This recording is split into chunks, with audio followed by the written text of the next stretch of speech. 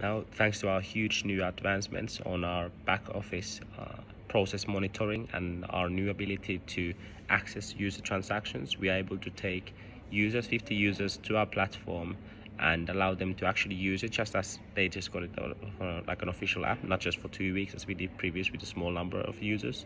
The slowness on the back office development is because we've been having to workarounds because payment service providers are not too keen on giving access to all of the production APIs for small startups before